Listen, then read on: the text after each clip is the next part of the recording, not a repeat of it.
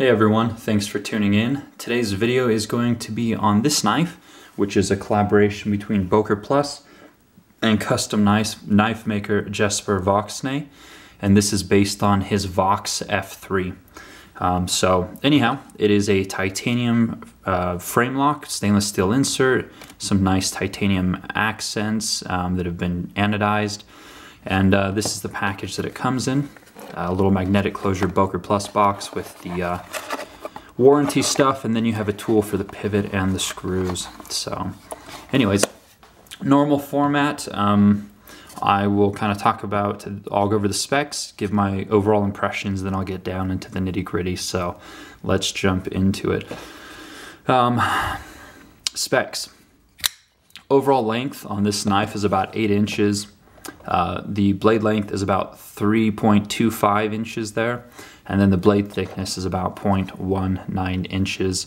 Now this is made out of, the blade steel is S30V. Jesper's full customs use CPM 154, but I believe this is a first for Boker, at least for Boker Plus using the S30V, and it's a huge step from their typical AUS8 and VG10, so that's pretty awesome.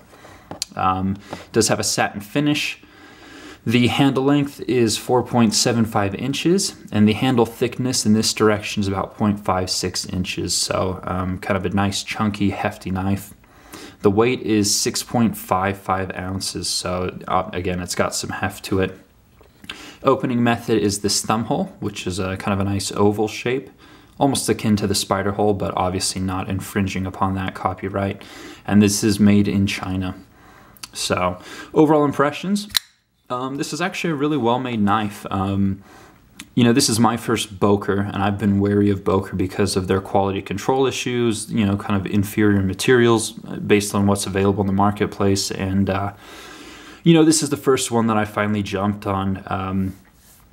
I really like Jesper Voxnaes' designs. The Vox F3 is a really cool knife, and the actual size and the specs are pretty much identical between this one and his custom. So, you know, the only thing that you're not getting is, you know, basically just kind of the nice refinement, the nice sculpting, kind of the things that come with a custom knife. But what you're also not getting is a very, very limited availability and some crazy price tags. So, you know, it's a little bit of give and take, but again, this is well executed, nice and comfortable in the hand, uses a good steel, nice thick stock, solid lockup, nice and smooth on the Teflon washers here. You know, there are a few little minute things that aren't perfect, but again, you know, this is quite a lot coming out of Boker. And again, I think that it's a relatively good value, you know, at 160 street for titanium slabs for a stainless steel lock insert, which I absolutely love. Again, I think it's a pretty good value. It gives you that feel of just kind of that workhorse knife, not really tactical, more of kind of like an overbuilt everyday carry. Really nice knife. So nice and smooth, not quite Chris Reeve or Spyderco Gale Bradley smooth, but you know, we'll see how it breaks in over time if it gets a little bit smoother, and then depending on what lubricants you use too. So anyways, yeah, great knife. So let's get into the nitty gritty. As I mentioned, S30 blade steel, has a nice kind of clip-it blade shape, satin finish. And this thing came razor sharp. I actually have not had a knife this sharp in quite some time, and I don't really do paper cuts, but I thought I would do one for this.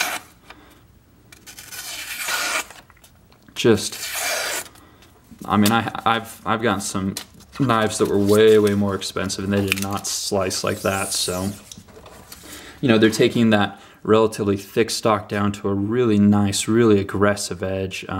Just really well done. Nice and even, cutting edge on both sides here, no problems. The grind lines are nice and even. The swedge up top is attractive. It is asymmetrical. I don't know if you'll be able to see that in this picture.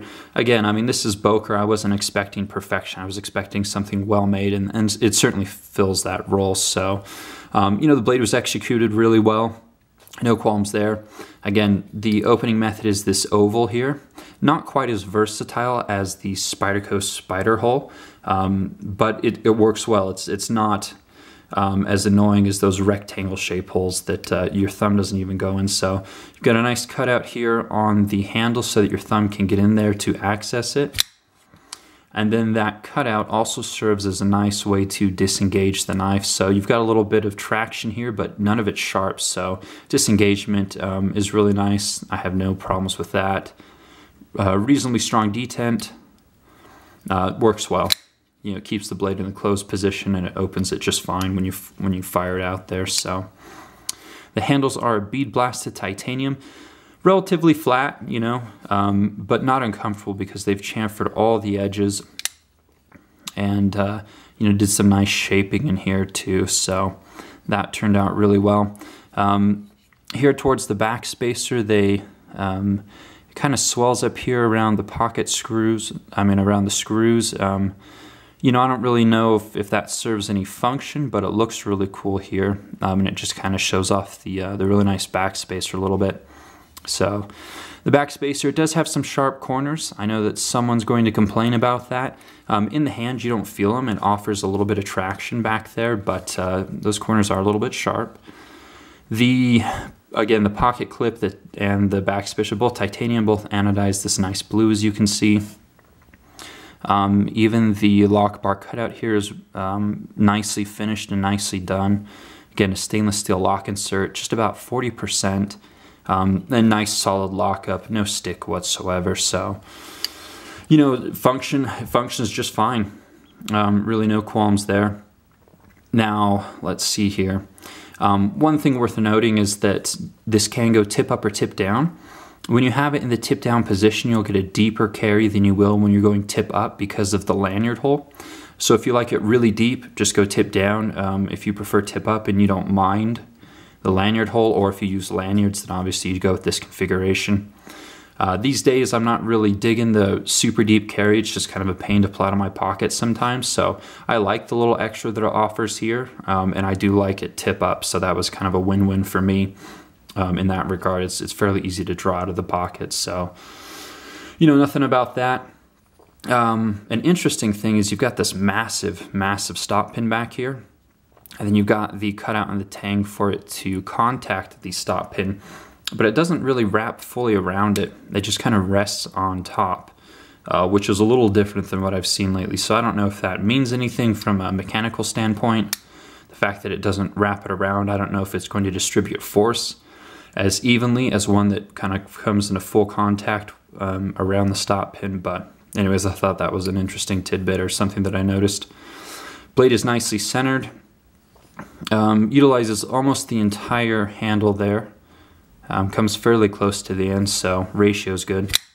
But yeah, overall, I think this was just you know, a really well done knife. My only complaint is probably going to be with the pocket clip itself. It's relatively thin piece of titanium.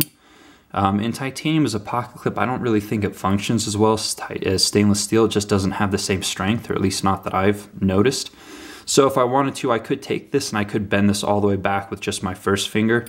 So I think there are going to be a few guys that get this snagged, and I think the pocket clip's going to bend up on them.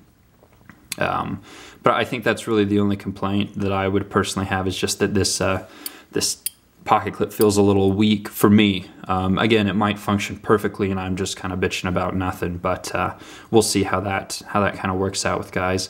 I'll likely stonewash it. I'm not typically a huge fan of bead blasting just because it gets so much wear on it. But again, that's something that I can get done without too much trouble. So yeah. So again, for 160 bucks, I think you're getting a lot of bang for the buck here. You know, as Jesper was going through the design process, they had a number of prototypes because he kept pointing out things that he wanted done differently or things they could do better. And I don't know how many prototypes they went through, but apparently it took quite a few.